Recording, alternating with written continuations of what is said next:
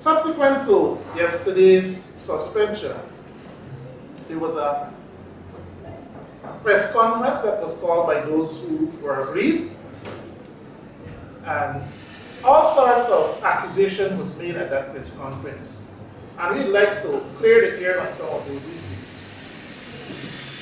And one of the issues that was ventilated yesterday is that something corrupt happened in the 2023 subvention.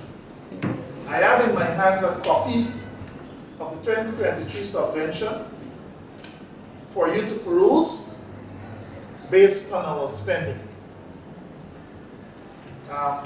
This information can be had 4 projects for last year, and that is Sharper Square, which we did, and you can fact check yourself.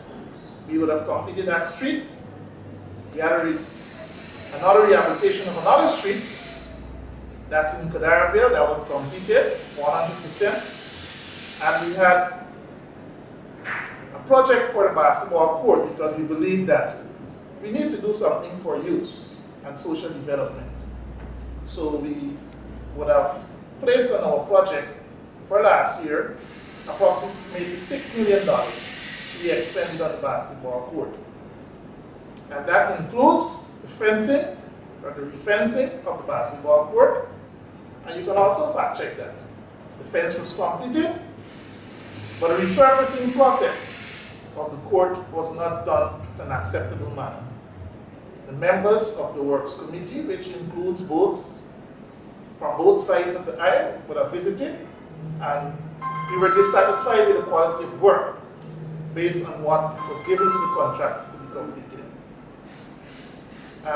In advance, we would have paid the contractor a sum of 45% of the contract sum. The contract sum was $4,747,848. And we would have paid the contractor 45% of that. And we did not pay because when we visited with the contractor, we all would have stated our dissatisfaction with the level or the quality of work that was done. We wrote the contractor on several occasions. We invited the contractor to our statutory meeting. He promised to complete or to remedy the defects. Unfortunately, those were not done. To date, and what we had to do, because we were dealing with a contract, and after we would have reminded him on more than 3 occasions for the work to be completed, he had failed to complete it, and we would have terminated that contract. The next 55% of the contract sum is still with the municipality, and we are working to see how well we can get that aspect of the project completed so that we can complete last year's subvention. So the document is here for your perusal. Unlike misinformation that was being peddled about the project, you can check with us, and you'll see that the payment vouchers and all of that can be readily available to you as well as any other member of the public to verify what we say. So responding to comments made in a subsequent press briefing, where persons were alleging the PNC-led municipality never had an opposition. The word GCOM can attest to this fallacious statement, of which I find to be nothing more than a circus show. When a sitting councillor can assert there was never an opposition, coming in as councillor in 2018, we would have worked in harmony with sitting PPP councillors. So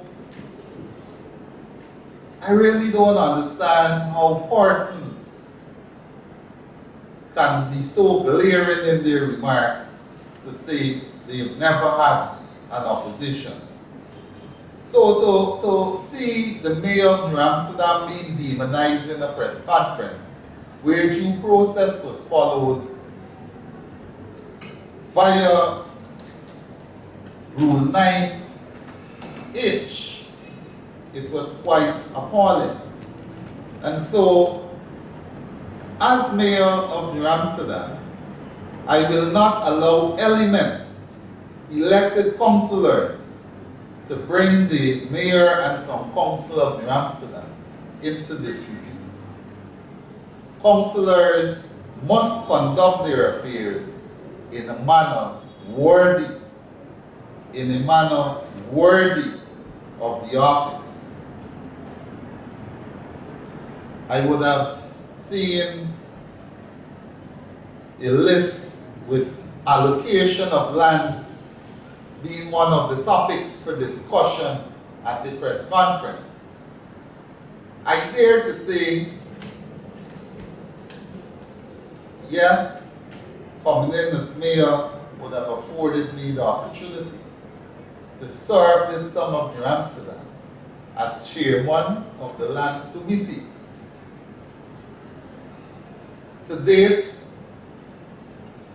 what I can safely say, those lands that were allocated, they were in the last council. And based on my knowledge, based on the rule of the land committee, one plot of land per person. So what this councillor failed to let the general public know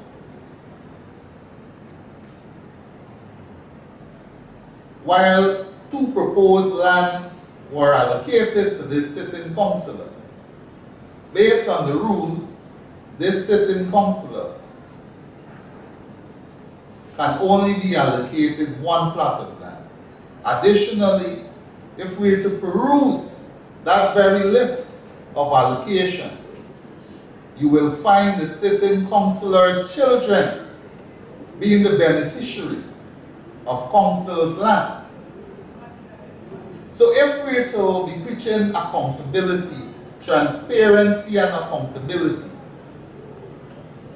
let us be true with ourselves. Don't try to paint a one-sided affair picture. What you may see happening on that very document, not every person that was allocated plots of land completed their payments.